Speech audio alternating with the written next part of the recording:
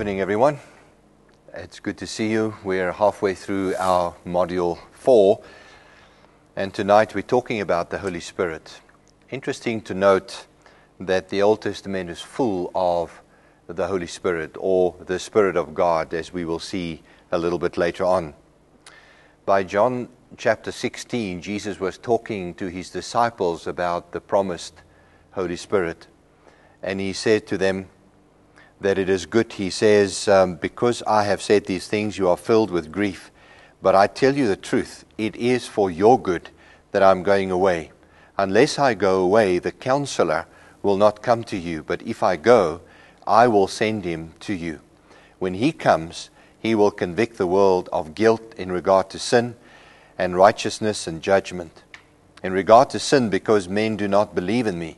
In regard to righteousness, because I'm going to the Father, where you can see me no longer. And in regard to judgment, because the prince of this world now stands condemned.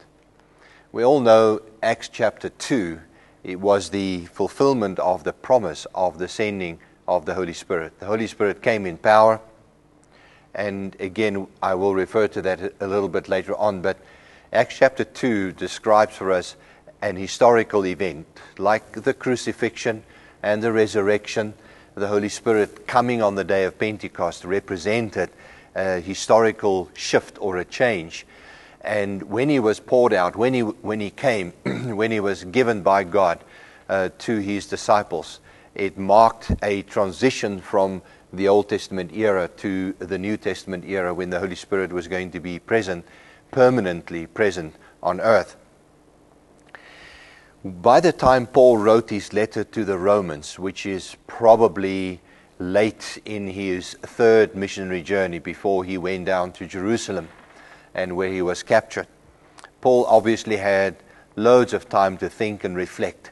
And the way he describes the ministry of the Holy Spirit in Romans chapter 8 is quite significant.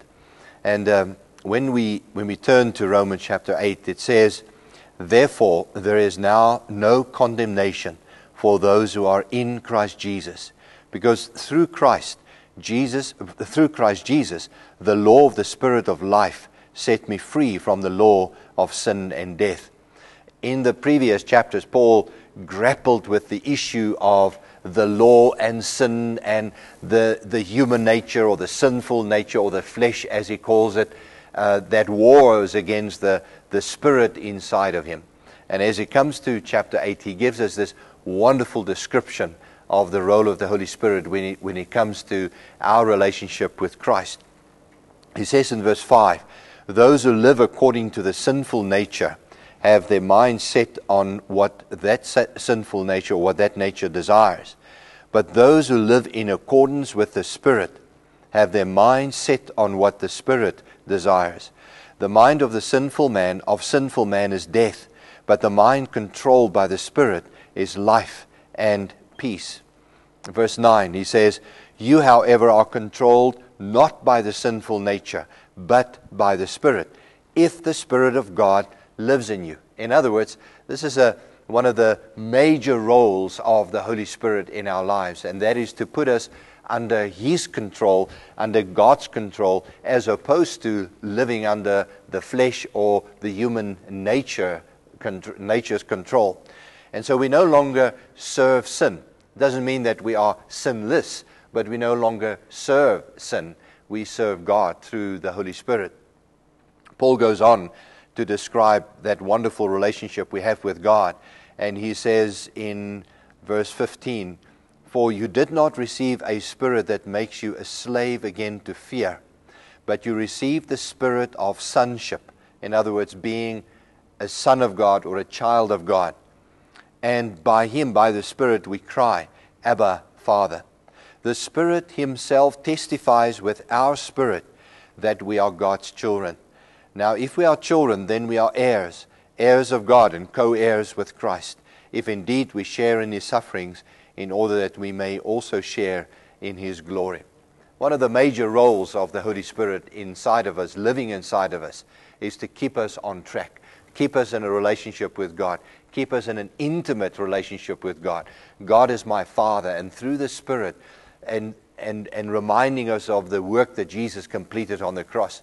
Through the Holy Spirit dwelling in me, I know for sure, I know that I know, based on His dwelling inside of me, and I know for sure, based on the Scriptures, based on the promises and the truths of the Word of God, that the Holy Spirit lives in me, and therefore that I am a child of God. And that brings me into that intimate relationship with God.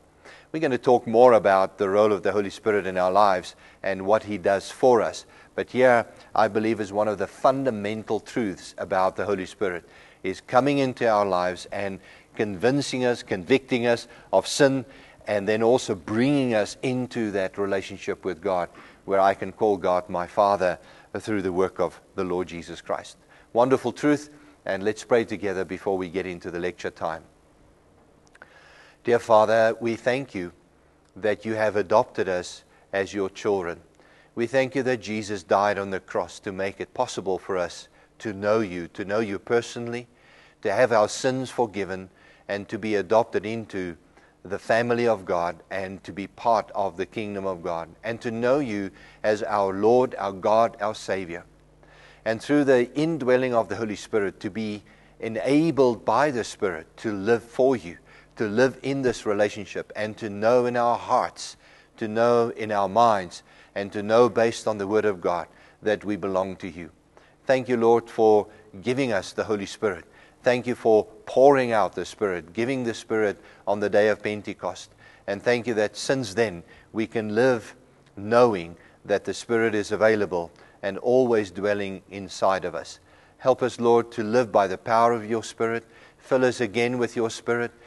Enable us through Your Spirit to do what You require us to do, to live for You, to produce or to live out the fruit of the Spirit, to receive Your gifts and to use our gifts for Your glory and for the extension of Your kingdom. And so, Lord, as we discuss the role, the person, and the work of the Holy Spirit tonight, I pray that You would open our minds, our hearts, so that we may understand the truths of Your Word and to live by the truth of Your Word. We pray this in Jesus' name. Amen.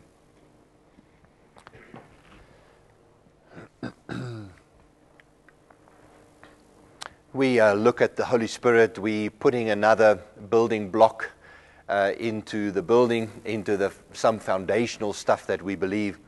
And the picture that I use in the title, the overall title for this course, is The Big Picture. And I have in my mind a picture on a large wall, way too large for me to even see in one go, because I don't have that sort of perspective. I live somewhere on this picture in 2011 or 2010 or 2012 or whenever it is, and it's difficult for me to get out of my little hole and to look at this big picture. But tonight we have another stroke on the canvas that God is busy painting of the picture of the world and the picture of eternity in a sense.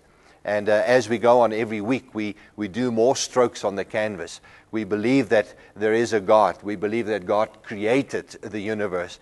Those are important foundational strokes on the canvas, if you wish.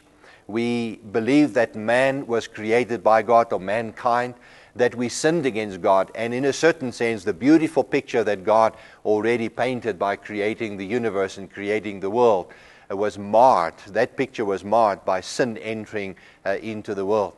Fortunately, God has not left us to our own devices, but God pursued mankind. We saw that in Genesis chapter 3, when God came into the Garden of Eden. He already not only took the initiative by creating mankind, but He continued the initiative by coming and pursuing His own human creation by offering salvation. In the Old Testament times, He invited them into a faith relationship with Him, which found expression through the sacrificial system. And ultimately, He brought Jesus Christ into this world. And it is when Jesus comes that He begins to really correct that picture of salvation, the Garden of Eden picture. And in principle, God has already done all of that, not only by creating the world and the universe, but by recreating it through Jesus Christ. That recreation will be perfect and complete once Jesus comes back at the second coming, all of which, those things we believe. Now, last week we specifically looked at Jesus Christ, and we saw that Jesus is the Son of God. He is God himself. In the beginning was the Word was with God, and the Word was God. We believe that Jesus came into this world, the Word became flesh and dwelled among us. That is what Jesus came to do. And by coming into this world and being born with a human body, Jesus also, God, took upon himself our humanity and lived in our place, died in our place, and thereby reconciled us with God. And this is now a free offer of salvation by God's grace. If we put our faith in God through Jesus, then Jesus lives inside of us. He is our Redeemer. He is the one who atoned for us. He is our high priest. He is our sacrifice. He is the one who shed his blood. It is through Jesus that our sins are washed away and that we come into a relationship with God. By putting our faith in God, by putting our faith in Jesus Christ, by using the New Testament formula, Jesus Christ is Lord, by believing and accepting Jesus as Lord and Savior, we are forgiven. We are declared righteous before God. We are adopted into God's family. We have peace with God. We live in peace with other people around us. And we enjoy all of the wonderful and marvelous privileges of being called children of God and being Christians and being reconciled with God, our Creator. So we now form part of that picture that God is busy not only painting but restoring the picture that he already painted in the Garden of Eden and in creation. And God is busy restoring that picture.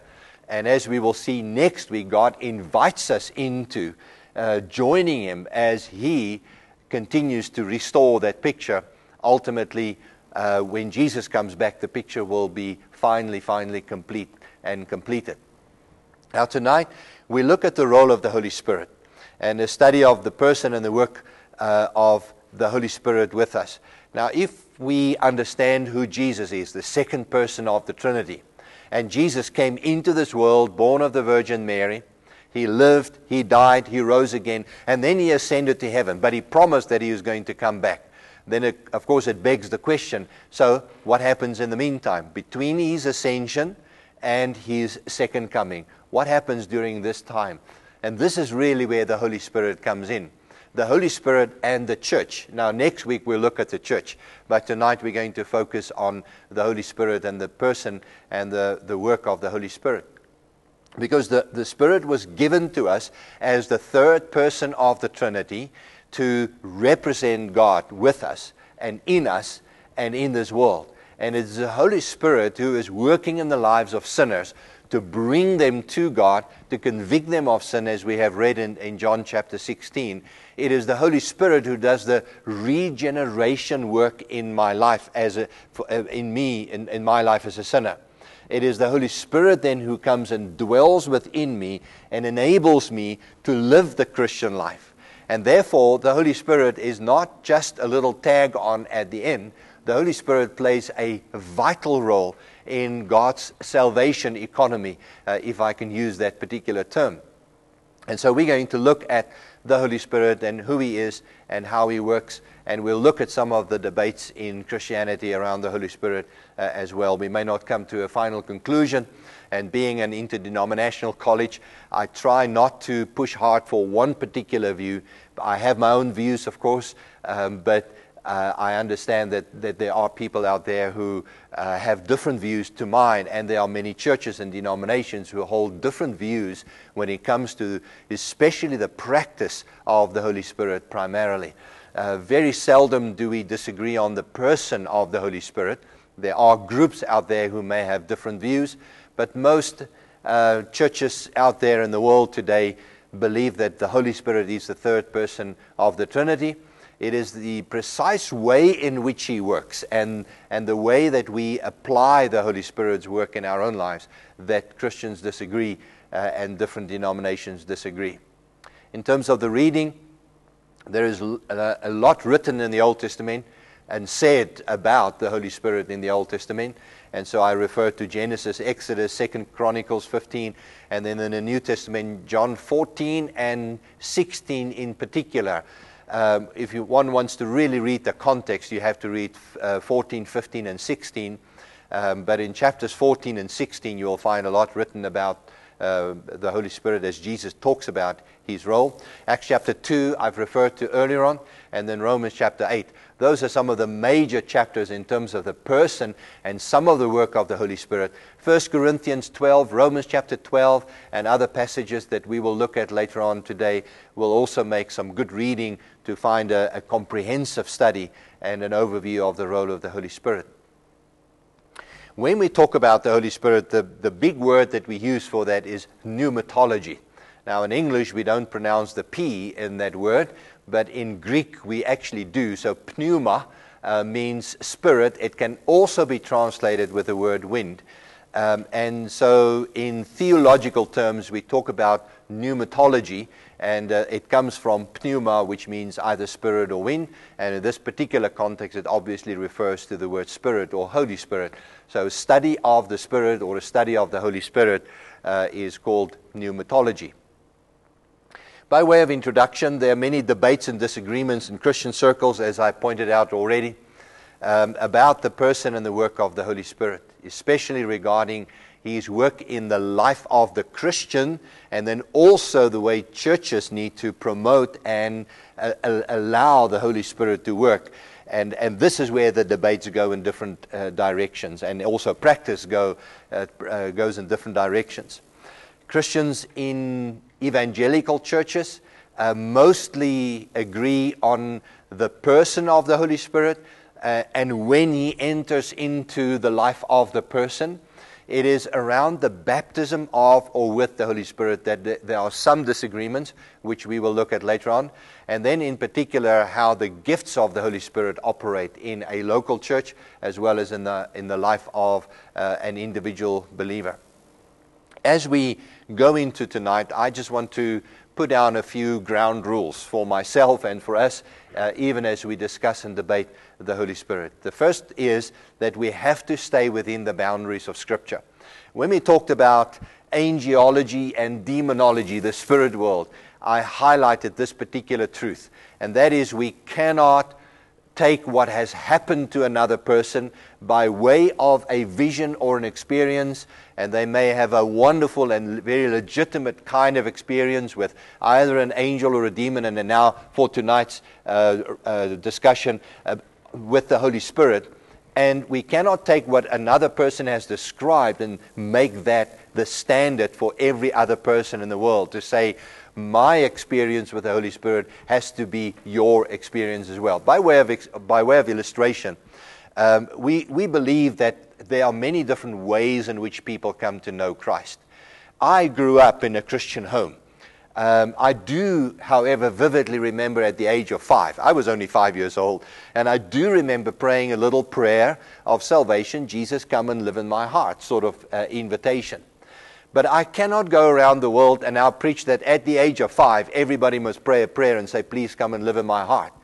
Because there are many, many different ways in which people come to a conviction of their sin and coming to faith in Jesus Christ. Some people have a date and a time. They can tell you the exact moment when they made a decision to follow Christ. Many others don't have that moment. My wife, Joan, is one of those. She doesn't have an exact moment. But again, growing up in a Christian home, faith is something that grew in her heart. And if you ask her today, she would give a very clear explanation of the fact that she's a Christian and why she's a Christian and why she believes in Jesus Christ. But she can't point to a particular time as I can. And then, of course, there are many people who have lived a very, very ugly, sinful life. God spoke to them. The Holy Spirit came into the worked in their lives, and they came at a moment. They can still vividly remember listening to a sermon or picking up the Bible and praying a prayer, and they even wrote the date in their Bibles. So the point I'm trying to make is that as with our conversion, we cannot make one single experience of coming either to Christ or having an experience with the Holy Spirit as general and universal for everybody.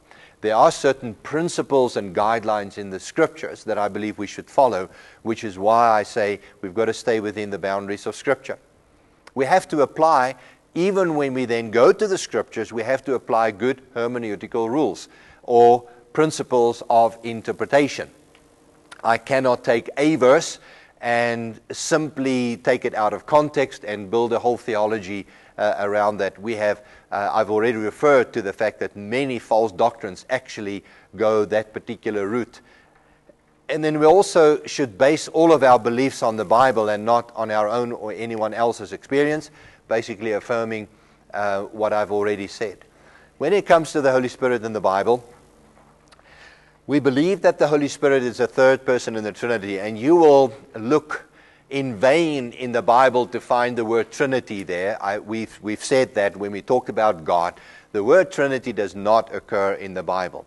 I've just recently read through church history once again, the early church history, and it's an interesting journey. In fact, it's not an easy one to really get your mind around, because Christianity spread very rapidly around the known world, around the whole Mediterranean, with Christians living in North Africa.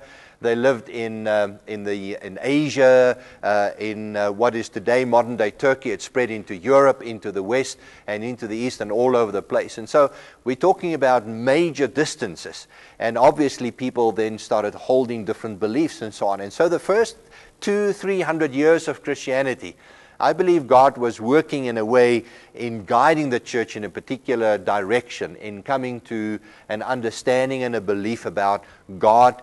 The concept of the Trinity is not something that, as I said, you find in exactly those words, we believe in the Trinity. That's something that the church came to an understanding about, based on solid interpretation of the Scriptures. Now, again, if you then go to the Bible and look for the Holy Spirit is the third person of the Trinity, again, you look in vain, because that particular term or terminology is not used in the Bible. It is based on our understanding of who the Holy Spirit is. We track the references in the Old Testament and then move into the New Testament, where you begin to get the picture of the Holy Spirit as God, as the third person in the Trinity, and whether we should even use the word first, second, and third.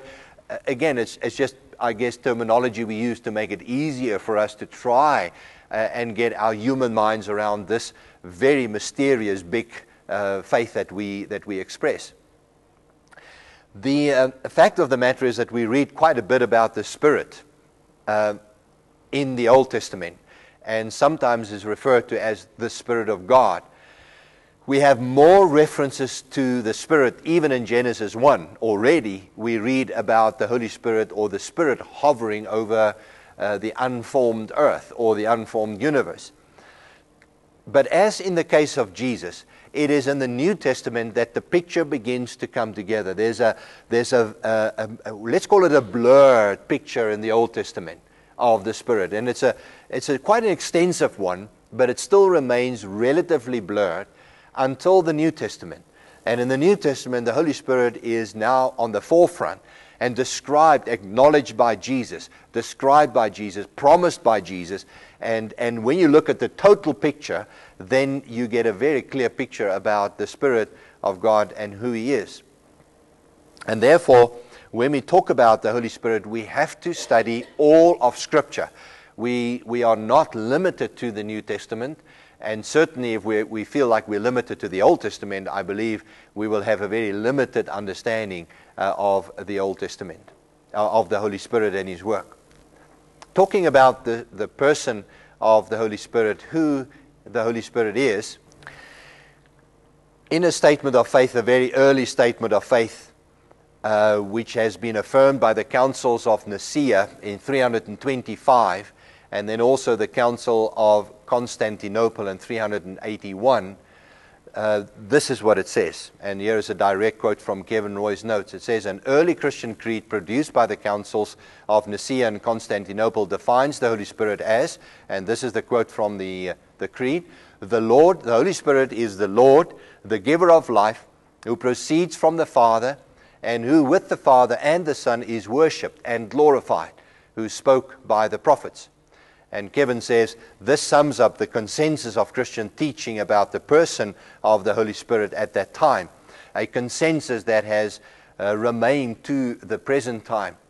there's very little that one can improve on this particular statement, and that the Holy Spirit represents God. He came from God, and that He spoke in the Old Testament. He came and dwelled upon Jesus Christ, and He continues to be with us even till today. Now, oftentimes people wonder why we then refer to Him as the Holy Spirit. It is true that most of the references in the Old Testament to the Spirit are to simply the Spirit or the Spirit of God.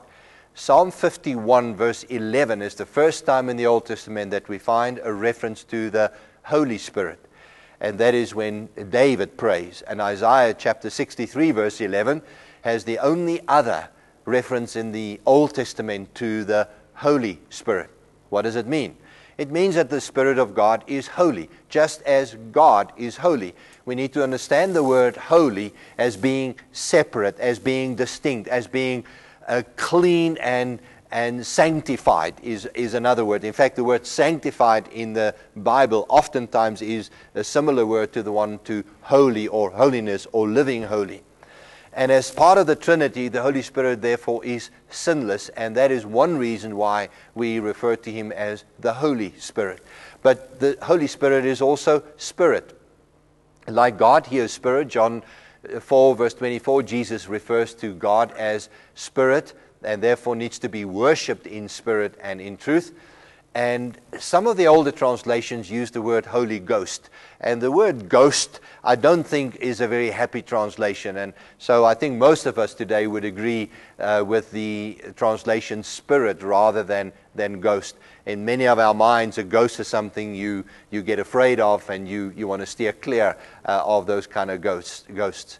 But we need to understand that the Holy Spirit is more than just a spirit, a force, or a power. He is a person. He is a personal being. There are loads of places in the Bible where He speaks to people. He guides people. He can be working with power in people's lives. And as I said, He can speak to them. We can also disappoint the Holy Spirit. And when it's only a power or a wind or a force out there, then those references in the Bible would make very little sense. Most of those references refer to someone who is a person. He's never referred to as an it, but always as a he, or with a personal pronoun. Jesus referred to Him as another paraclete or another counselor. In John chapter 16, we read that right at the beginning. Jesus said, "When I go away, I will send you another counselor." And it's interesting to note that the word that is used, paraclete, that is used for the Holy Spirit, is also used for Jesus in 1 John chapter 2, in the first couple of verses. Jesus is referred to as our counselor, and the same word, the exact same word is used, paraclete. And so the Holy Spirit and Jesus therefore have similar titles when it comes to the role of both Jesus and the Spirit in our own lives. The Holy Spirit and the Trinity. The third person in the Trinity is as much God as God the Father and God the Son, and oftentimes we refer to God the Father, God the Son, and God the Spirit. He receives the same adoration and worship as the Father and the Son, as implied in the baptismal formula when Jesus said to His disciples, "Go and make disciples and baptize them in the name of the Father, the Son, and the Holy Spirit." He is put on an equal footing to the Father and the Son in Acts chapter 5. And this is an interesting reference, just in case you have doubts about this. He is equated with God. It is the story of Ananias and Sapphira when they came and, just in terms of the context, they sell a property and they lie about the price that they received for the property in order to, it seems like, to gain a little bit of standing and honor for themselves. They bring an amount of money and they say, "Here is the full amount that we want to give to the church, which we receive for the property." But they are lying. It's not the full amount. They have already kept some of that apart. Now, Peter's argument was and is that the property belonged to them. God did not take the property from them. It was their own free will to bring the money for the property. They didn't have to lie about the money. They could have brought 10% or 5% or 50% of the money of the property, and it would have been fine. But they lied. And the way Peter goes about this emphasizes the role of the Holy Spirit, and this is what I want to refer to. And then Peter said to Ananias, "How is it that Satan has so filled your heart that you have lied to the Holy Spirit and have kept for yourself some of the money you received for the land?" Now, in this particular reference, it sounds like Peter was expecting him to bring all the money. But later on, Peter said, and this is what he says, "Didn't it belong to you before it was sold? And after it was sold, wasn't the money at your disposal?" In other words, you could make the call on about how you wanted to use the money or the property. What made you think of doing such a thing? You have not lied to me, but to God. Now, that's the interesting connection. Just 2 sentences before, he said, "Why have you lied to the Holy Spirit?" Now Peter says, "You have not lied to me, you have lied to God." So he's equating God and the Holy Spirit in 2-3 sentences apart. The Holy Spirit is described as a creator or the creator in Job chapter 33, and I've already referred to Genesis. In Genesis, in the first couple of verses of chapter 1, the Spirit is already mentioned. By way of illustration, just as the human spirit is part of the human person, I have spirit inside of me. I'm more than just physical substance. In the same way, there is spirit in God. The Spirit of God is with God, and the Spirit knows what is going on in the mind of God. That's one of Paul's arguments in 1 Corinthians chapter 2, verses 8 to 16, where he talks about the Spirit seeks the mind of God. Just as I know what is going on in my mind, so the Spirit knows that, and the Spirit is the one who reveals the mind of God to us. Several of the names that are used for the Holy Spirit are mentioned in the Bible. The Hebrew word for ruach, I have already referred to pneuma, the Greek word, which is the exact same meaning as the Hebrew word. Both can be translated with either spirit or wind, and only the context will tell you.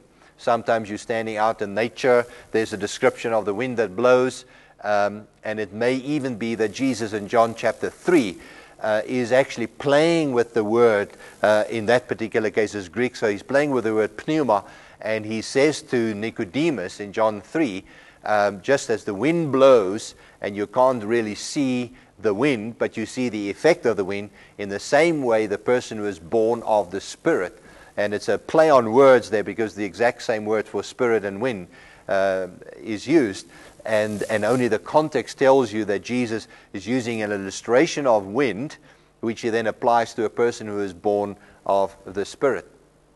The Greek word parakletos, the paraclete, I've used that or referred to that already.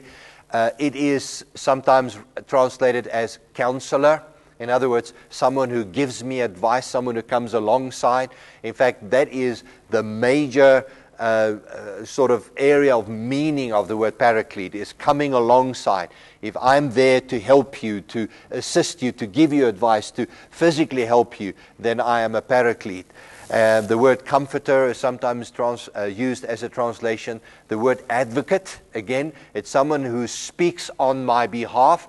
I am facing the judge, and the advocate, the paraclete, is there to speak on my behalf, to represent me. He's a helper.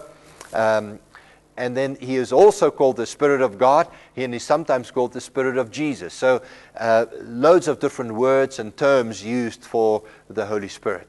You page through the Bible, you will find many symbols used for the Holy Spirit.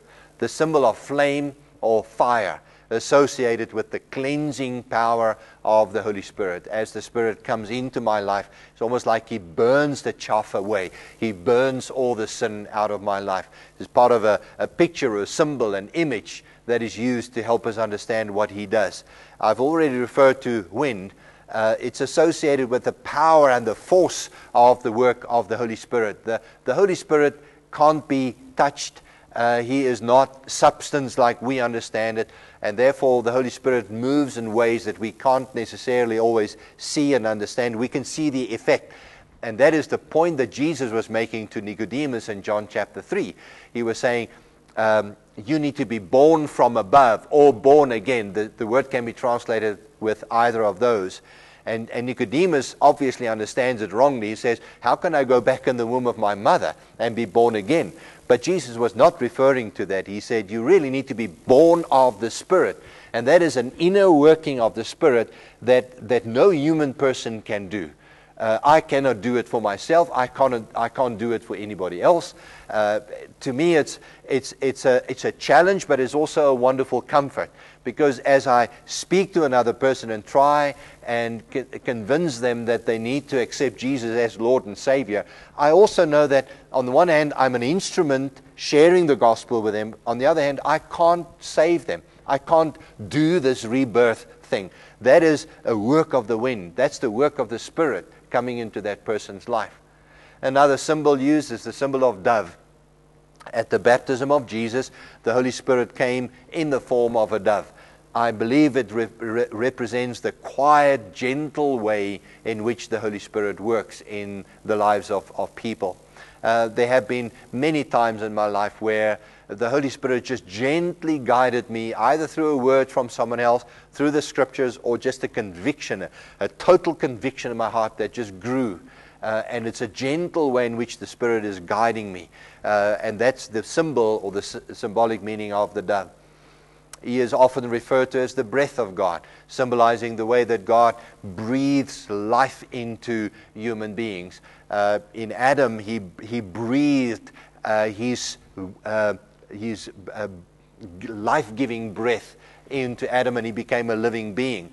And in a similar way, when people are dead in their sins, God, through His Holy Spirit, comes and He breathes into their lives the salvation that we need from the Lord Jesus Christ. The symbol of oil is often used, especially in the Old Testament, as the anointing or the blessing of God. And it really means a consecration, a setting aside, a setting apart. We've talked about Jesus last week, representing three different offices in the Old Testament. All three of those offices, king, priest, and prophet, were often anointed and set aside, consecrated for the job that they needed to do. In a similar way, the Holy Spirit comes into my life, and I'm consecrated to God. I now belong to God. I'm in His service. And then also living water. Jesus referred to the Holy Spirit as living water that will well up in the person and become a stream of water in the person. And it refers to God's life-giving power. If you have ever been in a desert, or you've been tired and dry and thirsty, when you have water and water comes into your mouth, it revives the life of the person. And in a similar way, the Spirit, sometimes we go through our dry patches, even in our Christian lives. And the Holy Spirit is like water that comes into our lives and revives the soul, gives us new life, and helps us to serve God better. Now, that's the person of the Holy Spirit. I have not given you many biblical references tonight, but if you page through the Bible and through the New Testament, and even if you have a concordance and you just look up all the verses related to the Holy Spirit, you will get a fairly comprehensive picture of the person of the Holy Spirit, and more of that will come to light as we continue to talk about the work of the Holy Spirit. What does He do? Again, backing into the Old Testament, we find the Spirit at work in the Old Testament. I have now referred to it several times, but in Genesis chapter 1, we read how God created, in the beginning God created the heavens and the earth. And it says, now the earth was formless and empty, darkness was over the surface of the deep, and the Spirit of God was hovering over the waters. I don't have a clear picture in my mind about exactly what was happening over here, but somehow, and this is enough for me for the moment, somehow the Holy Spirit, the Spirit of God, was there, actively involved in creation. As we saw last week, The moment you get into the New Testament, we read how Jesus is the creator. So God the Father, created. The Holy Spirit was present, creating, and Jesus was there creating. The clearest picture that we have in Genesis is in Genesis chapter 1, verse 26, when God said, let us, in the plural, let us make man in our image. Who was he referring to? Probably the Trinity, although the word Trinity is obviously not used over there. But the Holy Spirit was active in human beings in general. Numbers chapter 24, and I'm going to read that as well. Verse 2. Now when Balaam saw that it pleased the Lord to bless Israel, he did not resort to sorcery as at other times, but turned his face towards the desert. When Balaam looked out and saw Israel encamped tribe by tribe, the Spirit of God came upon him, and he uttered this oracle, and then it was a blessing to Israel. Now here is again one of those mysteries of the Old Testament in my mind, and that's the existence of Balaam, and to what extent Balaam had access to God. But the one thing I do read over here, I mean, that is a mystery to me, where Balaam fits into the whole picture of God and how God operated in the Old Testament. But in this particular case, what is very clear to me is that Balaam was simply under the power of the Holy Spirit, because God is ultimately in control. And the Spirit of God is God, and therefore God somehow through His Spirit entered into Balaam's life. In fact, every time Balaam tried to curse Israel, the words that came out of his mouth, because he was under the control of the Spirit of God and therefore accountable to God, it became a blessing rather than a curse. And so in general, even outside of Israel, it seems like God's Spirit was at work. And then specifically, He operated in Israel. There is a description of Saul in 1 Samuel chapter 10, verse 10, where Saul came under the influence of the Spirit and he started prophesying. We need to understand that against a whole description, some of which we don't know exactly how it originated, but of prophecy and how prophecy operated in the Old Testament. And as far back as the time of Samuel, Samuel was a prophet, and when Saul was anointed to become king, Saul ended up among some of the prophets. He probably came across a prophetic school or a school of the prophets somehow, and the Spirit of God entered him and he started uttering prophecies. What that looked like, how it operated, we have no means of discovering that anymore. But he enabled people to prophesy.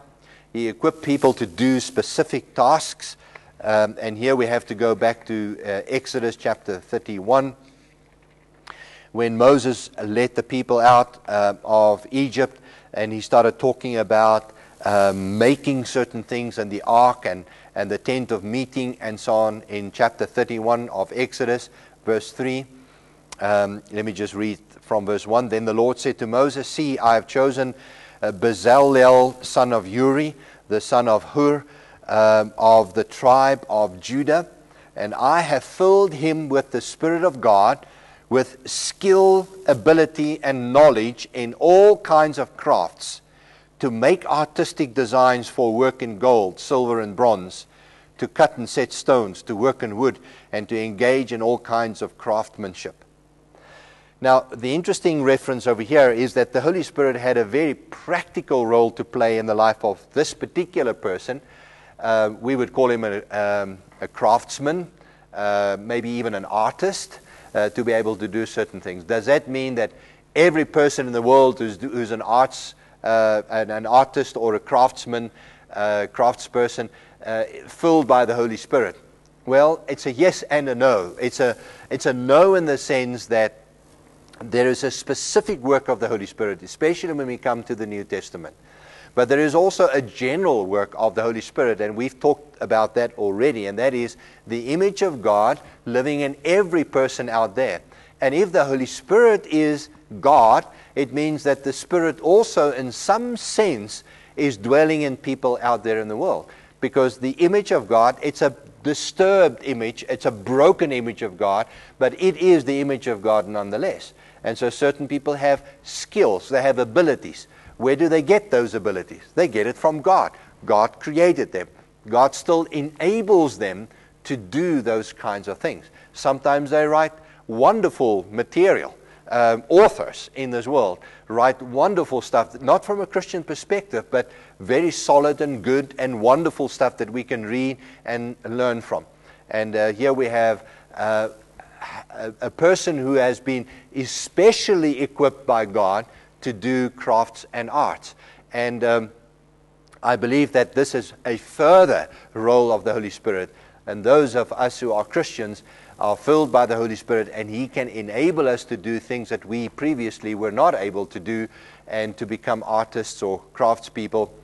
The Holy Spirit also empowered individuals to lead these people. Again and again we find the Spirit of God coming upon a person and indwelling a person, especially in the book of Judges. We also have references in Numbers chapter 11 to people who have been filled by the Spirit to lead His people, to lead God's flock or God's people in this world. So many different ways in which the Holy Spirit operated in the Old Testament.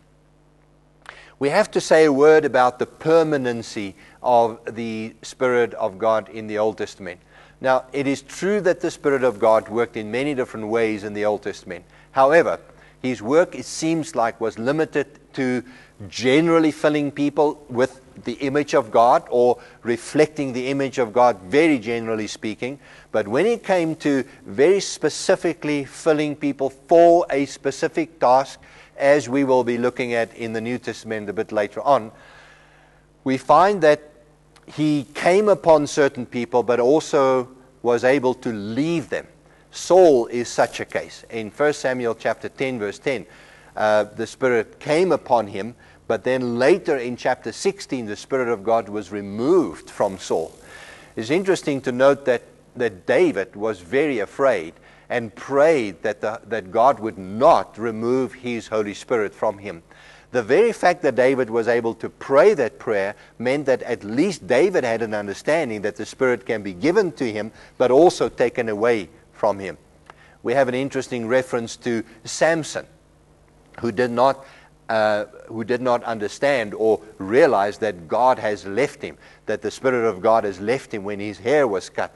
He thought he was just going to go out as before and just demolish the Philistines, but he didn't realize that God had actually withdrawn His presence from him, from Samson. And so it seems like in the Old Testament we have a coming and a going of the special work of the Holy Spirit. As I said, just as in general revelation, we have specific revelation.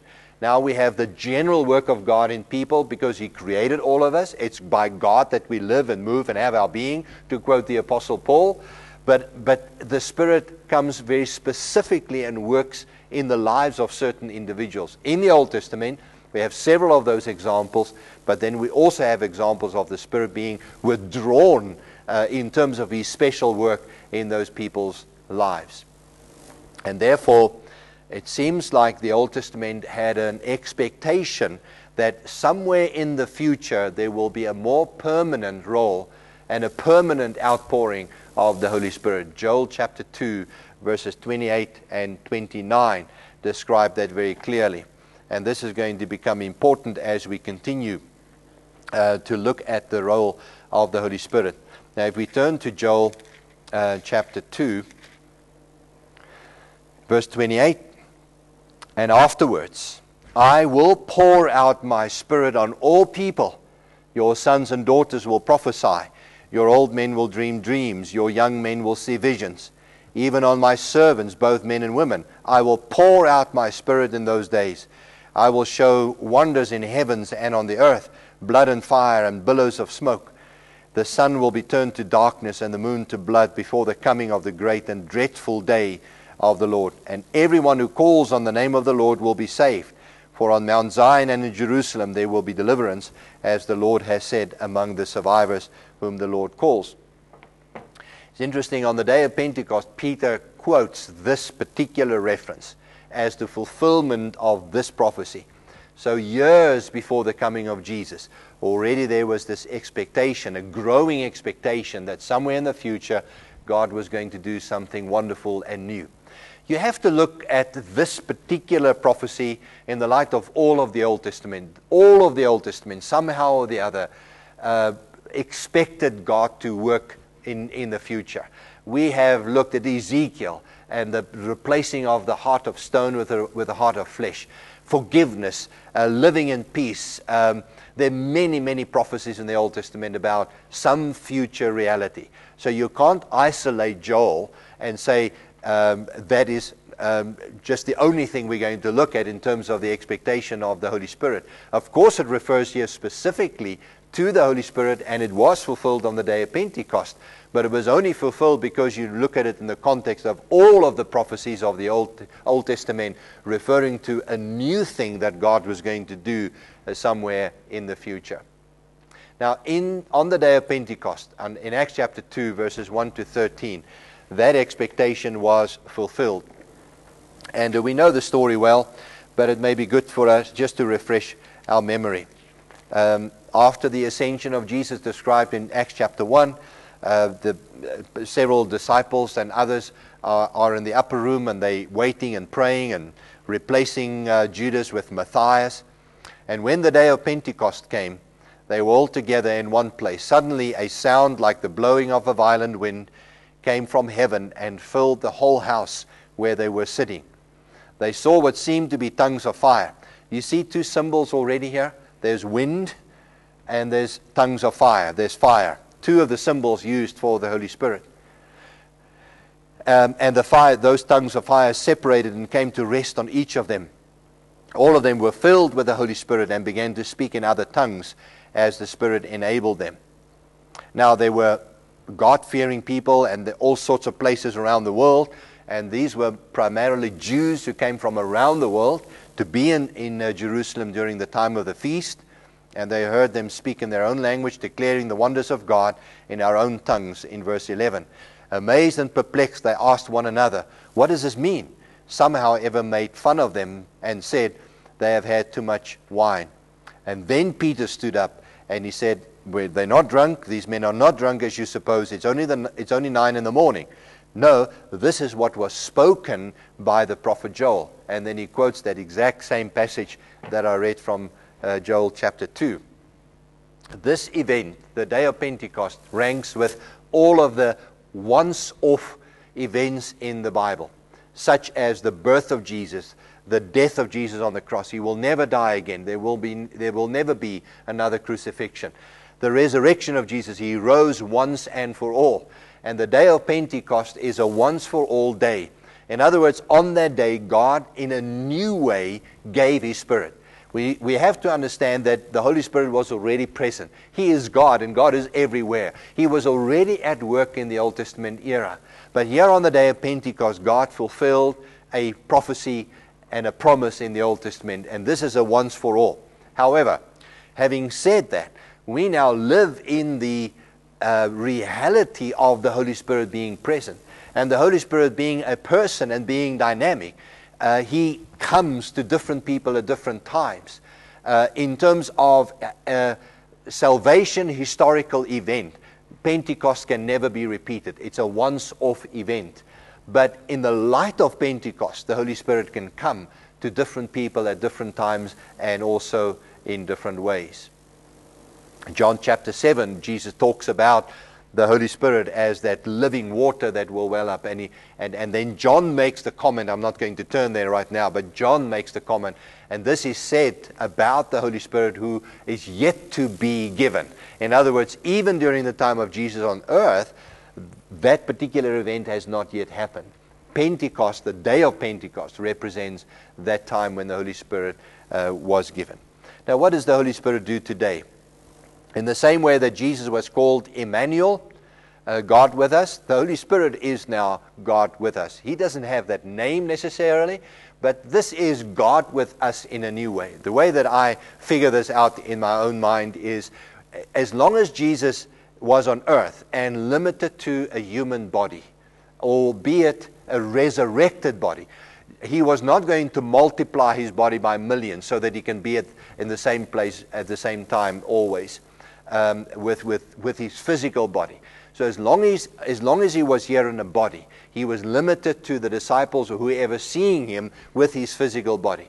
And he said to them, it's for your benefit that I go away, because if I go, the Holy Spirit will come, and the Spirit has no limit. He's everywhere and is around the world and lives in hundreds and thousands and millions of Christians around the world. And he is, therefore, God with us. The Holy Spirit was given to be God with us in a new and a dynamic way, and he's at work in the world and in the church everywhere, wherever you look and wherever you go around the world in the church and in Christians' lives. Now we're going to take a break right there, and then we'll talk about the work of the Holy Spirit when we come back, and we'll also talk about some of those things that Christians disagree about.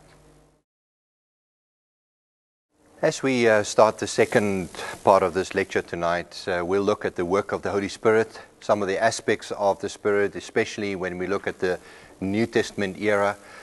We live in the New Testament era, so we obviously need to take a look at the Spirit from that particular angle, without ignoring the way the Spirit worked in the Old Testament. But we've looked at that already. From a New Testament perspective, the Holy Spirit is there to convict us of sin.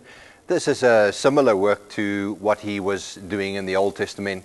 You can imagine David praying, saying, God, please don't remove your Spirit, don't take your Spirit from me. Because if God would have done that, then the convicting work of the Spirit is no longer there. In other words, in a certain sense, David was probably also saying, I don't want to just live in sin with no conviction about sin. And so part of what the Spirit does is to convict us of sin. John chapter 16 describes that. And then he enables sinners, when they begin to understand that they are lost, of the fact that they need Jesus. And a simple statement in New Testament 1, believe in the Lord Jesus and you will be saved. We find that repeated several times when Paul speaks to different people and they have this conviction, what must we do? And then Peter said to them in Acts chapter 2 on the day of Pentecost, repent of your sin. Paul said to them, believe in the Lord Jesus. It is the Holy Spirit's job is to convict us of sin and then to bring us to Jesus, because Jesus died for our sins, and in and through Jesus Christ we have salvation. He convicts the world of guilt, that is sin, in John 16:8, and also of righteousness and judgment. Without the Spirit working in the world, people out there will not be aware of the fact that there is a God and that they have sinned against him. No sinner can see his or her own sin. No sinner can come to that understanding of a lost condition unless it is the Holy Spirit who operates in our hearts and in our lives. So the Holy Spirit convicts us of sin initially, bringing us to Christ, and it is the ongoing role of the Holy Spirit to convict us of sin. Even as a Christian, it is the Holy Spirit inside of me who whispers and makes me feel guilty because I have sinned. It is the Holy Spirit then, after a person has been convicted of sin and lostness, who regenerates, and in other words, who renews us. To those who believe the good news about Jesus, the Holy Spirit gives new birth. And I've already quoted Jesus saying that to Nicodemus in John chapter 3. He renews sinners, he baptizes them into the body of Christ. In other words, it is the Holy Spirit who makes us part of the body of Jesus Christ. And this is a key verse that I really need to read for us. 1 Corinthians chapter 12, verse 13. Verse 12 says, the body is a unit, though it is made up of many parts, and though all its parts are many, they form one body. And so it is with Christ. For we were all baptized by or in, you can translate that word either way, one Spirit, by one Spirit, into one body, whether Jews or Greeks, slave or free, and we were all given the one Spirit to drink. It is through the Spirit that we become part of the body of Jesus Christ, the body being the church worldwide of Jesus. And it's the Spirit who takes us after making us new and then putting us into the body of believers, making us part of the church of Jesus Christ in this world. Paul puts it well in Titus chapter 3, verses 3 to 7. And part of that reads like this. It says, God saved us through the washing of rebirth and renewal by the Holy Spirit, whom he poured out on us generously through Jesus Christ our Savior. And just incidentally, here you have the reference to the Trinity once again in one particular context. But the point that Paul is making over here is that the Holy Spirit has been given to us generously through Jesus Christ, and it's the Holy Spirit who brings us to new birth. He is the one who regenerates us. And this means that God saves sinners by the Holy Spirit. It is the Spirit who convicts us of sin, and then he brings us to understand what Jesus has done for us on the cross. And that's why we put our faith in Jesus. And Jesus also said the Holy Spirit will bring honor to me. The Holy Spirit will remind you of my words. And the role of the Holy Spirit is bringing people to Jesus. The Holy Spirit never honors or glorifies himself. He brings people, he brings sinners to Christ. And it is in Christ that they find salvation. No one can become a Christian unless he or she is convicted by the Spirit and brought to faith in Jesus Christ. Romans chapter 8 verse 9 says you cannot be a Christian unless the Spirit of Jesus, the Spirit of Christ, lives in you. It is then the Holy Spirit, after convicting me of sin, bringing me to new life, who then indwells my life. The Holy Spirit dwells within us. Those who are born again by the Spirit are also indwelled by him. Both my body, the body of the believer, as well as the body of Jesus Christ, the church of Jesus, both are described as the temple of the Holy Spirit. Interesting concept. For the Jews, they believe, even till today, if you go to Israel, they can't wait for the Temple Mount to be occupied once again so that a third temple can be built. If you walk in the Western Tunnel, for example, there's a specific place where you come, and according to the calculations by the Jews today, they believe that is the closest you will get to the Holy of Holies, and that is a very holy little place because you are so close to the Holy of Holies. And the reason for that is where God's presence dwelt. The holy presence was on the ark in the Holy of Holies, which is why no person can go there. Even if you go to Israel today, as you walk up the ramp to go up to the Temple Mount, which is occupied by Muslims, of course, but there is a note by the Jewish rabbi, the head rabbi, which says you are entering holy ground and you need to be careful where you step or where you tread. Meaning that they don't necessarily know exactly where the Holy of Holies was, and no normal human being can go there except the high priest once a year. And so that's a holy place, and that God dwelt in his temple. That was symbolically the representative of his presence on earth. And it's therefore interesting to note that Paul and other New Testament authors take the concept of the church, and now even my body as an individual, and the Holy Spirit, and therefore God dwelling in me, and now we are called the temple of God, the temple of the Holy Spirit. I, as an individual Christian, and together collectively as a church, we represent the temple of God in the New Testament era. In and through Jesus Christ, the Holy Spirit dwells in us. These followers are being built together to become a dwelling in which Christ dwells by his Spirit. There's another image, and Peter uses that same image again, that we are being built up into a holy dwelling. And we are all living stones, with Christ being the chief cornerstone. And Paul uses a similar image when he talks about working in the church as working on a building, where the foundation is the apostles and the chief cornerstone is Jesus, and we are the living stones being built. And so the church is this temple. That is the New Testament temple. And in that sense, we don't need another temple. We will never need another temple. The church on the corner will never be the temple. That is simply a building where we gather. We, as people, make up the temple where the Holy Spirit dwells.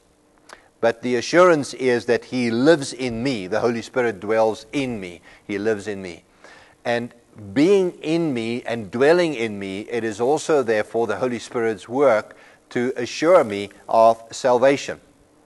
In Romans chapter 8, verses 12 to 17, we read, and I'm not going to read it again because we read it earlier on, but we read how the Spirit dwells in us, and He is the one who reminds me that I have been adopted as God's child.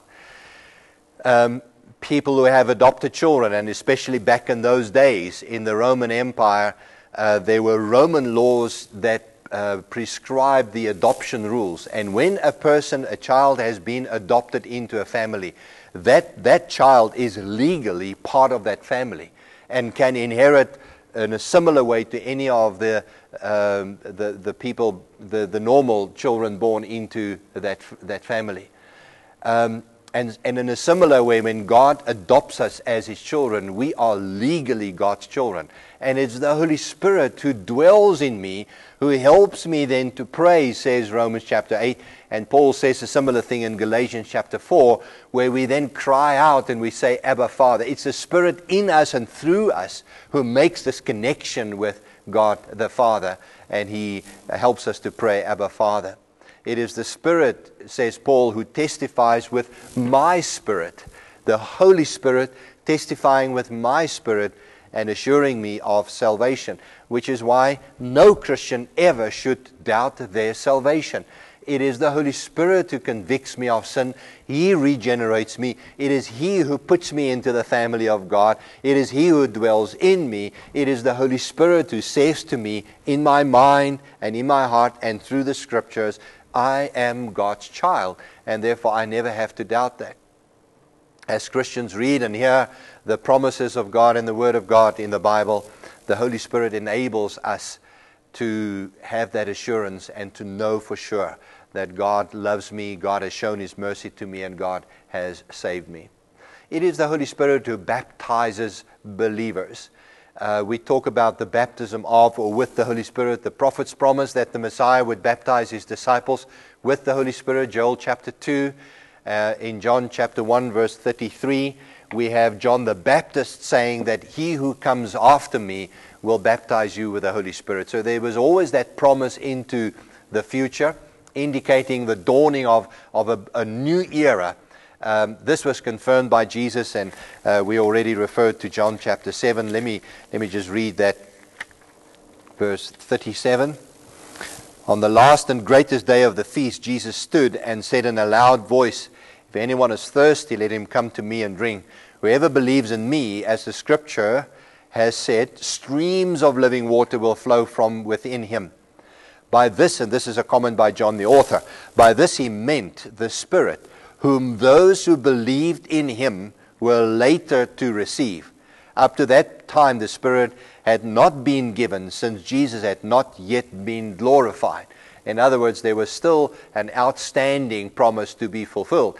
Jesus also referred to that in John chapter 14, when He talks about the Spirit that is going to come. After He goes, then the Spirit will come, and that was fulfilled on the day of Pentecost, of course. All believers are baptized with or in or by the Holy Spirit. Again, the little word is a little Greek word.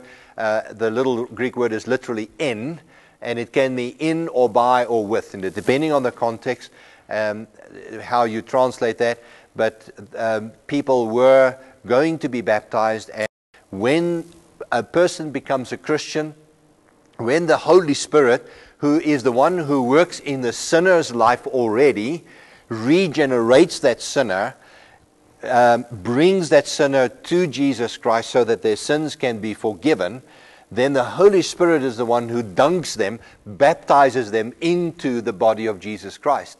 And in that sense, every person receives the Holy Spirit in full and in His fullness when you become a Christian, when you are reborn. At the same time, Christians are commanded to continue to be filled with the Holy Spirit. It seems like we have, to use the illustration, we are full of cracks. So somehow we leak, and the Holy Spirit, in terms of His control over our lives, is not constant. Not that the Holy Spirit is not constant, we are the problem. we don't always devote our lives to the Lord as we should, or to the Spirit as we should, and therefore we don't allow Him to control our lives as we should. And therefore in Ephesians 5:18, Paul says, and he gives a command, and he says, be filled with the Holy Spirit. And he uses the present continuous tense. In other words, on an ongoing basis, you need to be filled with the Holy Spirit. Interesting, when you go to the book of Acts, again and again, it says the Holy Spirit came upon them, and it's talking about the disciples. They received the Spirit on the day of Pentecost, but then after that, the Spirit filled them, controlled them, filled them, shook the building once again, came again on them in power.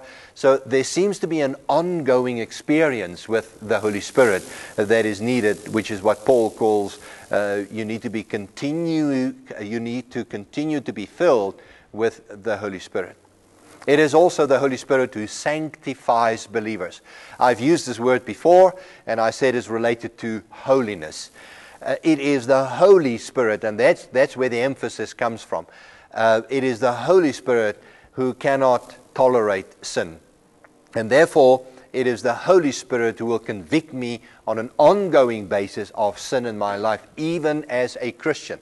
Now that I'm a Christian, I continue to sin. 1 John chapter 1 and 2 very clearly state that we continue to sin. We shouldn't, but we do. And if we do, the Holy Spirit inside of us will convict us, He will convince us, and He will then help us to confess our sins. I often ask this question, and that is, when I feel like I'm lost and I'm guilty and I want to run away from God, who is at work in my life? My normal response to that is the devil. The devil is the one who accuses me of sin before God. And he wants me to feel guilty to the point of turning away and running away from God. The Holy Spirit also talks to me about my sin. But the Holy Spirit wants to turn me towards God. And He wants me, the guilt that I feel about my sin, He wants that feeling to drive me to God in order to receive God's forgiveness. And so this is the distinction that we need to make between the devil accusing me and making me want to run away from God, whereas the Holy Spirit in me wants to convict me of sin and drive me to God so that I can receive forgiveness of sins. Through salvation by grace, a sinner is forgiven, brought into the very presence of God. And in that sense, I am holy, I am sanctified. Through Jesus Christ, I can enter into the presence of God. We said that last week when we looked at Jesus and what He did for us. Jesus, on the basis of Jesus' death, I can enter into the presence of God. In that sense, I am already sanctified. However, because we continue to sin, we have an ongoing struggle with sin. Romans chapter 6 and 7 clearly state that. And also in 1 John chapter 1, as I said. And therefore, the Holy Spirit inside of me will convict me of that sin. And He is the one who continues to sanctify me. In other words, I'm not perfect yet. I am perfect in Christ, but I'm not perfect yet in terms of this life. And that's an ongoing life. And the Holy Spirit is there to help me with what we call sanctification. The struggle of sanctification, becoming holier as we continue to live in this life. It is also the Holy Spirit who empowers us as believers. It is He who has been given to both individuals, to me, and to us as a church, to the Church of Jesus Christ. He is the one who gives us the power to do what we in our own strength do not have the power to do. He's given to enable Christians to be witnesses. In Acts chapter 1 verse 8, Jesus said, "You will receive power when the Holy Spirit comes upon you. You will receive power to be my witnesses." And so for us to be witnesses of Jesus, we need the power of the Holy Spirit to come upon us and to enable us to do what in our human strength we will never ever be able to do. The Spirit also gives gifts to enable the body of Jesus Christ to operate properly. Romans chapter 12, 1 Corinthians chapter 12, both of those chapters have long descriptions of the different types of gifts that the Holy Spirit is giving to different people in the church, so that together, collectively, they can operate properly as the body of Jesus Christ, doing, again, what they are in their own human strength do not have the ability to do. The Holy Spirit is also the one who equips us. He equips us to display the characteristics of that of a Christian. A person who belongs to God should be gentle and loving and kind and long-suffering and all those wonderful things that we in our own strength do not have. I don't have those abilities in and of myself, and they remain an ongoing struggle. And in Galatians chapter 5, verse 22, Paul puts it this way. And the context here is very clear, that Paul is talking about people who are steeped in sin. They live a sinful lifestyle. And he says, you shouldn't be doing that. You shouldn't be living that sort of life. He says, so I say, live by the Spirit, and you will not gratify the desires of the sinful nature. And he said this in other contexts, in Romans 8 and other places as well. For the sinful nature, the flesh, desires what is contrary to the Spirit, and the Spirit contrary to what is to the sinful nature. They are in conflict with each other, so that you do not do what you want. But if you are led by the Spirit, you are not under law. And then he has a list of sinful acts. In other words, the sinful nature in me used to, and still to some extent, wants me to live a sinful life. And he lists them. He says, sexual immorality, impurity, debauchery, idolatry, witchcraft, hatred, discord, jealousy, fits of rage, and selfish ambition, and the list is long. Then he says in verse 22, but the fruit of the Spirit, in other words, what the Spirit is producing in my life should look like this: love, joy, peace, patience, kindness, goodness, faithfulness, gentleness, self-control, and against such things there is no law. And then he says, those who belong to Jesus Christ have crucified their old lives. It is the Holy Spirit dwelling in me who is fertilizing the soil, if you wish. It's the Holy Spirit who waters the soil, who grows the tree. And ultimately, it is the Holy Spirit and the way that I submit my life to the Holy Spirit, and the way that I am filled with the Holy Spirit, submission to the Holy Spirit, ultimately will bring forth these kind of fruits or characteristics: love, joy, peace, self-control, and all the others. It is the Holy Spirit who helps us to persevere. One of the tasks of the Holy Spirit is to assist Christians in persevering in the faith. Now, I think it was Grudem who said, or somewhere I read it this way: only true Christians persevere, and only those who persevere are true Christians. And it has led to a massive debate in church history about what has become known as the perseverance of the saints. In other words, once saved, always saved. If you are a Christian, can you lose your salvation? There's a huge debate among Christians, and it depends on where you are in terms of your understanding of God's role and my role. And it's similar to what we talked about election last week. To what extent is it up to God, and to what extent is it up to me? And I'm not going to get into the debate tonight, but the one thing I do know is that the Holy Spirit has been given to me to enable me to do what I cannot do by myself. I cannot be a Christian by myself. As much as I cannot be born in this world by my own will, I can't, before I exist, even tell my parents, I want to be born, please. It doesn't work that way. I'm born into this life by someone else's desire and design. And then it is only, and it works that way in the spiritual realm as well.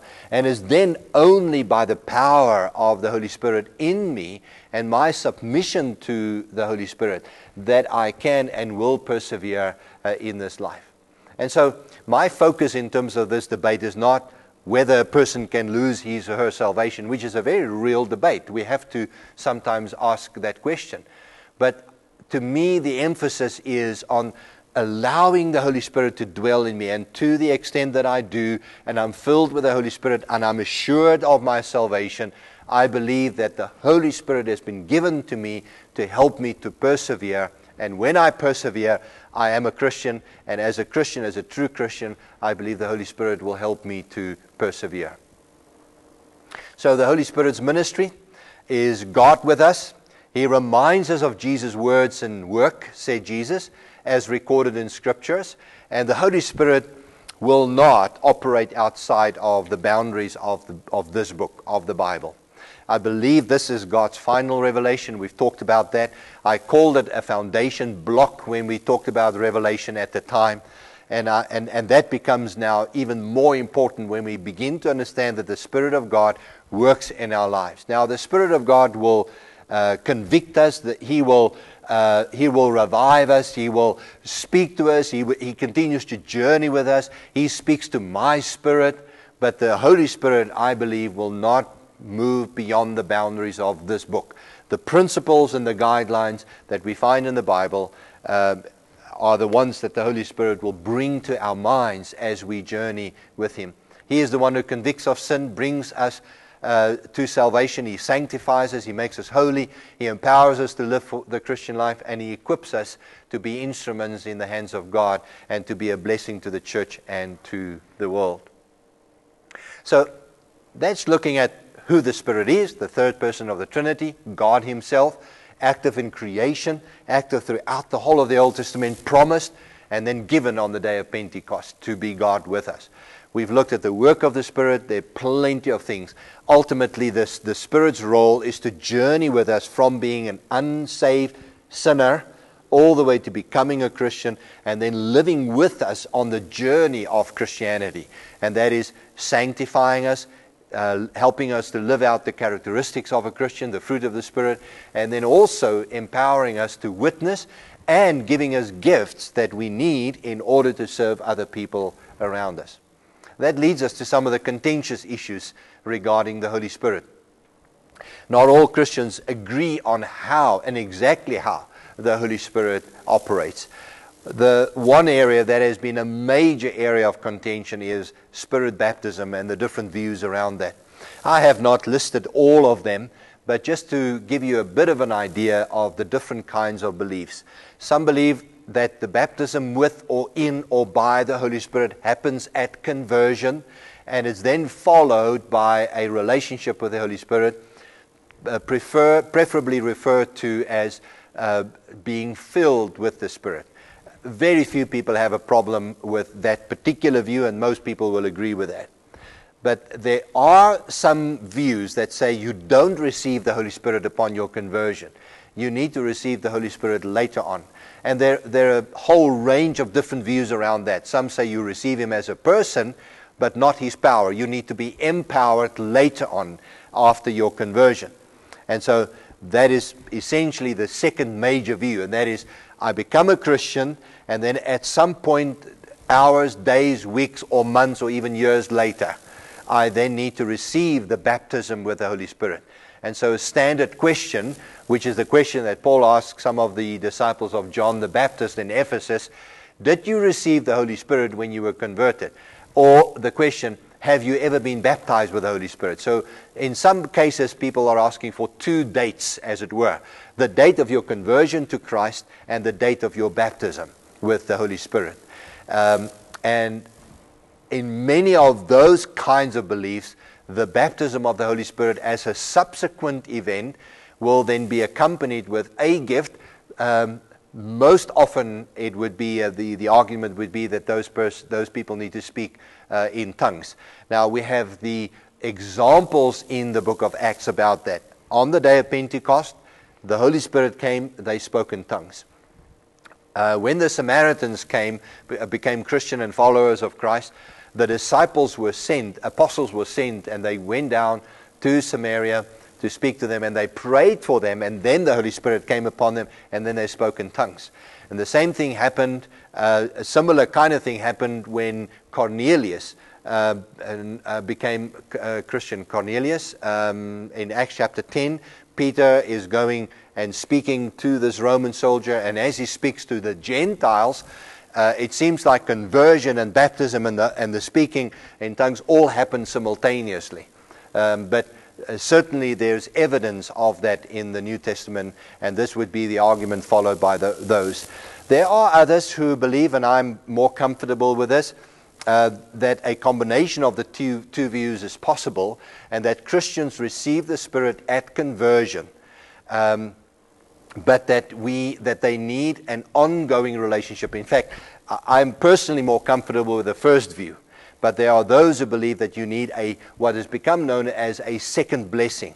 And then that second blessing can or could be, and in some cases must be, accompanied with some gift, which is maybe the speaking in tongues or whatever.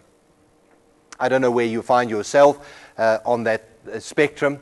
As I said to you, I hold views of my own, but I also appreciate the fact that there are other people who hold different views. My personal view is that the Holy Spirit as a person needs to come into my life and does come into my life at my conversion. I cannot have the Father and the Son and not the Holy Spirit, because the Trinity is one.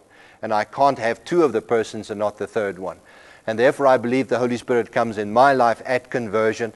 I would personally refer to that as a baptism, as my baptism in the Holy Spirit. I believe it needs to be followed by ongoing fillings with the Holy Spirit, and that is an ongoing process. I do believe that some people have a dynamic experience with the Holy Spirit, and in some cases they would prefer to refer to that experience as their baptism with the Holy Spirit. At the end of the day, to me, the most important thing is that people live by the power of the Holy Spirit. So my question normally is not, when have you received the Holy Spirit, but are you living in the power of the Holy Spirit? Because if you don't, then we need to pray for you. You need to pray that the Spirit comes upon you, fills you, and you need to then live by the power of the Holy Spirit. So to me, it's whether I live by the power of the Holy Spirit and not when I receive the Spirit. That to me is less of a question than whether He is actively presently active in my life. A balanced approach, this is the one that I would hold to. A sinner is convicted by the Spirit. In other words, you become a Christian based on the work of the Spirit in your life. A Christian is baptized by the Spirit at conversion, and that there is a strong need for an ongoing relationship with the Spirit. Some Christians may have that dynamic experience with the Spirit later on. I'm very, very pleased to hear that, and if that happens, I'm not going to argue with them and say, no, it didn't happen with you. But I'm also very cautious to make another person's experience, or even my own experience, a standard expectation for everybody. All Christians agree that they need and should seek the power of the Holy Spirit to live and to witness for God. Now, when it comes to the gifts of the Spirit, that's another very contentious issue. The Holy Spirit's role, among other things, many other things, is to give gifts to the church and to the body so that Christ can be served and the kingdom of God can grow and extend. The main passages, as I said before, come from Romans 12, 1 Corinthians 12, and there's also a description of some gifts in Ephesians chapter 4. I personally don't believe the lists are extensive or complete or exhaustive. I think there are probably more gifts. I think we limit the Holy Spirit and God if we say these are the only gifts that are described. I think there may be other places in the Bible where other gifts are mentioned. The gifts are normally referred to with the Greek word, which is charismata, and therefore charismatic gifts. And the whole charismatic movement is based on this particular word. It goes back to the rise of the Pentecostal movement in the early part of the 20th century, when there was a major Pentecostal revival in many parts around the world, in Latin America, Africa, and Asia, and many other parts. The charismatic and the Pentecostal and charismatic movements have really grown phenomenally. In terms of just a brief description or definition of Pentecostal and charismatic, Pentecostal theology typically believe that you receive Christ in your life, you become a Christian, and there's a subsequent baptism with the Holy Spirit. which needs to happen with the laying on of hands, and then as you receive the Spirit, you will then speak in tongues. That's your classical Pentecostal belief. The charismatic movement came out of the Pentecostal belief or movement, in the sense that they said, by and large, charismatic churches say, no, you receive the Holy Spirit as a person at your conversion. But we do believe that there is a baptism necessary, and it may or may not necessarily be accompanied with the gift of tongues, but there is a very strong emphasis in charismatic churches on the application and the implementation of the gifts in general in the church of Jesus Christ. Some of the disagreements about the gifts include whether the gifts still operate, whether we can still today say the gifts are there, or whether they have actually ceased to exist.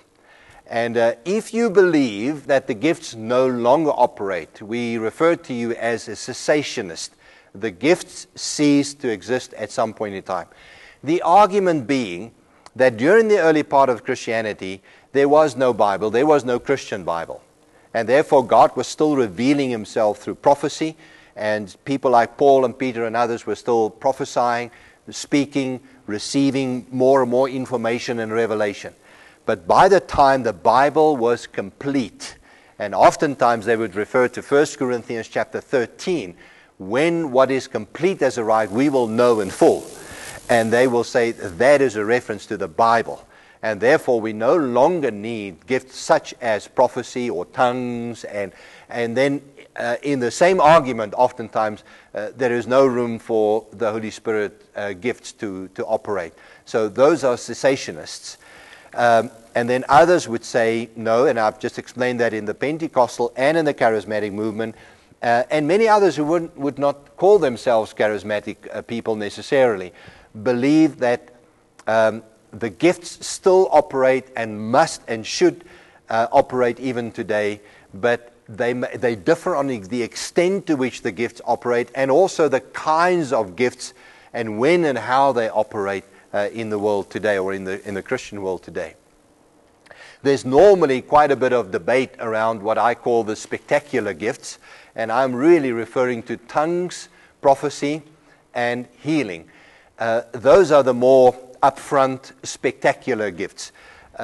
More often than not, when a person has a gift of administration, which is a gift, by the way, and the person sits somewhere stuck away in an office, it's not very spectacular. And nobody is going to argue that this person has a gift of administration or management and operating somewhere out there.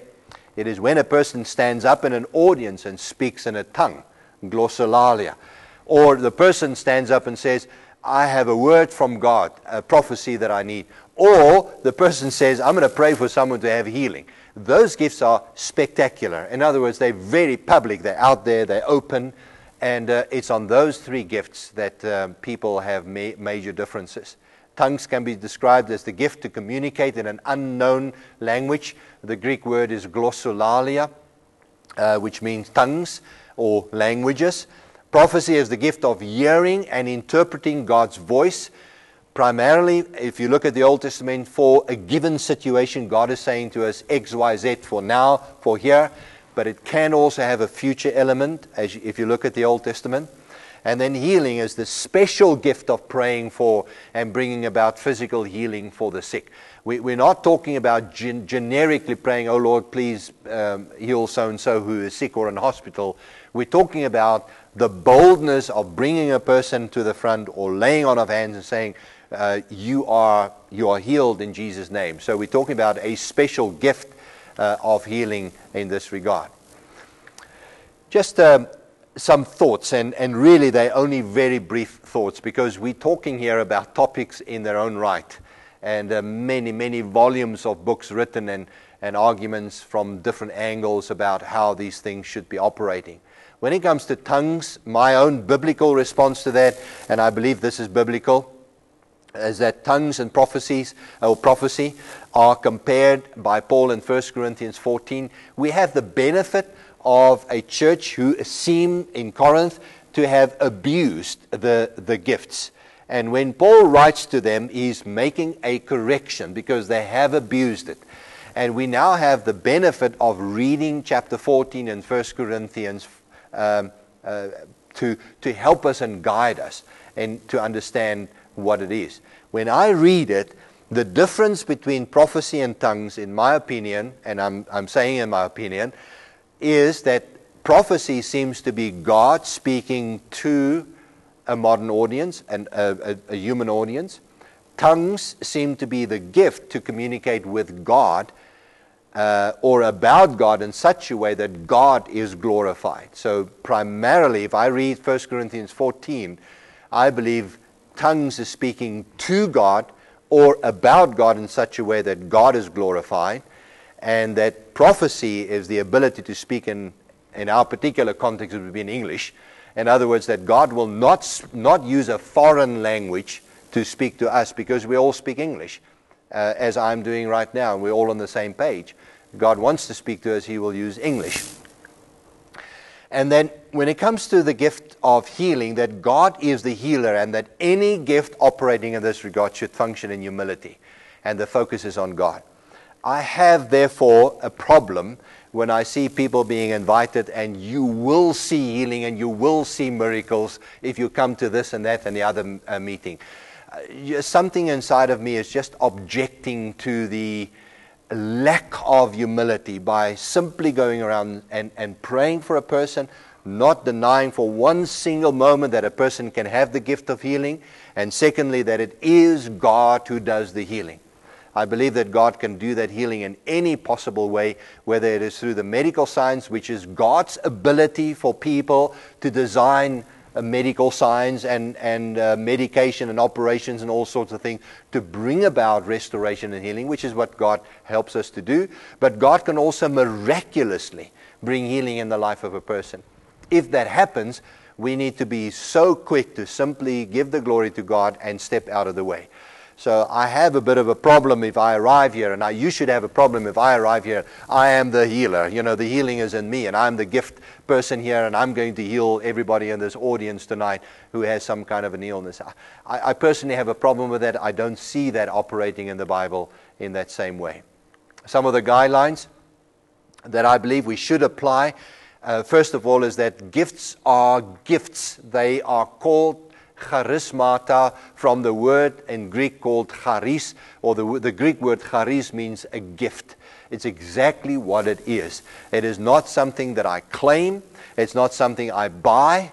In fact, Simon the sorcerer, when Peter went to Samaria, was heavily reprimanded by Peter when he wanted to pay money in order to have this gift of giving the Holy Spirit to different people. He said, it is a free gift. I can pray for a gift. God has the ability to say, no, I don't want to give you that gift. I also believe that God gives, the Spirit gives as He, the Spirit, determines. In other words, I don't necessarily believe that all the gifts will always operate in all churches, because God knows the circumstances and He knows the situation in every single local church. And therefore, I believe that God will give to that local church what He knows is necessary for them. It is very clear in the Scriptures that God, the Holy Spirit, gives as He determines. And therefore, I don't believe that one single gift is the sign of the Holy Spirit. In other words, speaking in tongues is not the sign that I have the Holy Spirit. I believe it's one of the gifts given to some people for whatever reason. They are given primarily to serve the body of Jesus Christ. That is clear from 1 Corinthians 12, that I use my gift in the body to grow the body. I don't use it to receive glory for myself. Not all Christians receive the same gift. And there is no one gift that is a requirement for all Christians in order to prove that they are filled or baptized by the Holy Spirit. I'm very clear in my mind on that particular issue. I believe that there are some gifts that may operate, and I want to say may, or they seem to operate in a missionary environment more dramatically. Miracles and signs and wonders seem, and I only say seem, when you read church history, when there's a new frontier that is approached and people need some kind of a proof that there is a God and God works in a miraculous way. there seemed to be more opportunity then for some of these kind of signs and miracles to happen in that environment. Whether that's true or not, I can't necessarily prove. But then there are some gifts that also seem to work better in the private life. When you read through 1 Corinthians 14, Paul seems to be saying that in the public environment, in the public ministry, it is better to speak, and to quote him, 5 words that people understand than 1,000 that they don't. In other words, in the public arena where the church is gathered, it is better to speak to the congregation in words that they will understand. If you then do speak in tongues, and again to remind you of my interpretation, the tongue is speaking to God, then you also need to pray that there will be someone who can interpret that. In other words, to tell the rest of the congregation what I have just prayed, if I pray in a tongue or speak in a tongue, so that the other people can join in bringing praise and honor and glory to God, rather than sitting there not knowing what really is happening when there is a tongue. And so in that sense, Paul says, by all means, you have a gift, the gift of tongues. Use it, practice it, but do it for your own benefit, maybe somewhere in your private capacity where you can grow as a Christian. As a result of that, you may be a better instrument when you come back and serve the church. When it comes to a relationship with the Holy Spirit, there are some negative responses when people resist the Holy Spirit by not believing in Jesus Christ. Some go further, they reject the Holy Spirit and His work. And then Jesus calls that the unpardonable sin. That is the unpardonable sin. That is when I reject the Holy Spirit. I do not want to be convicted of my sin. I reject Jesus. It's the role of the Holy Spirit to bring me to Jesus. If I reject that, I'm essentially saying I don't want the Holy Spirit or God in my life. And it is possible for a Christian to grieve the Holy Spirit. Ephesians 4:30. The context refers to grave sins that I commit against Jesus or against God. And in that sense, I'm grieving the Holy Spirit. It does not mean that I have committed the unpardonable sin, because I can still come back in repentance and serve God. I can respond positively to the Holy Spirit and His work in my life. Sinners who heed the call of God and the Holy Spirit, they become Christians. They heed the call of God. They respond positively. They repent of their sins, and they are regenerated by the Holy Spirit. Christians, on an ongoing basis, can learn to discern the voice of the Spirit when He convicts us of sin. We always need to have that openness. Holy Spirit, speak to me. Show me where the sin is in my life. And as the Holy Spirit speaks to me, most often in a gentle voice, He will remind me of what the sin is in my life. And then I will be able to find forgiveness. Praying for the power of the Spirit to be a witness, Acts chapter 1, verse 8. Praying for a dynamic relationship with the Spirit by continuously being filled with the Spirit, Ephesians 5:18, and seeking to serve the body of Christ with my gift. What is the gift, Holy Spirit, that you've given me? And I want to serve you. I want to serve the body with my gift. And then seeking to live out the fruit of the Spirit.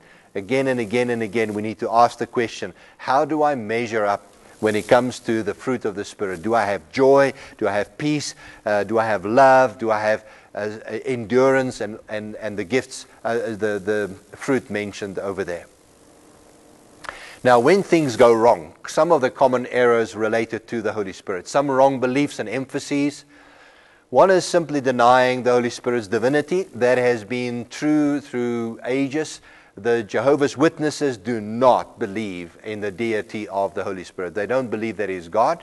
And in a similar way, they don't believe that Jesus is God. They only believe in one, there's only one person, and that is God Jehovah. And that's why they call themselves Jehovah's Witnesses.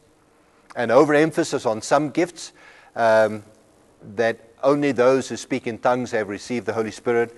And that's held by some extreme Pentecostal groups. It's not as popular as it used to be, but there are still some extreme Pentecostal groups who would say that only if you speak in tongues and you have that particular gift, you have proof of the Holy Spirit in your life.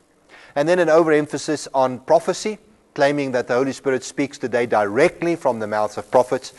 Mormons believe this, and there are extreme versions of Mormons where the priest or the prophet, actually it's called the prophet, he's the leader of the community. He hears from God. He says to everybody what God is saying. In fact, he will tell you whom to marry. And he will take a young girl and give it to a man because God told him that this woman belongs to that man, that sort of thing. So that's an overemphasis on prophecy.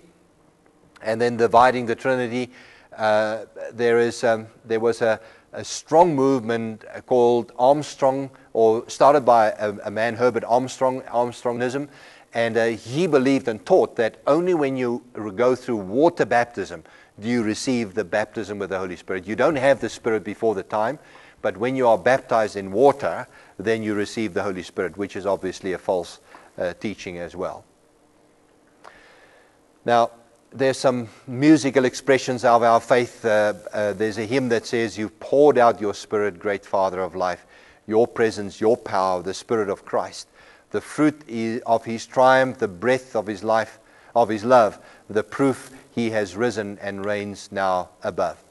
Breathe on me, breath of God, fill me with life anew, that I may love what thou dost love and do what thou wouldst do."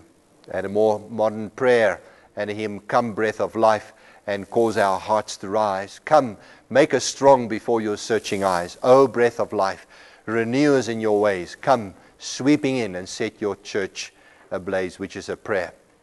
I want to challenge you as we do these studies that it's not just academic knowledge, but that you actually take the truths that we have been talking about and apply it to your life.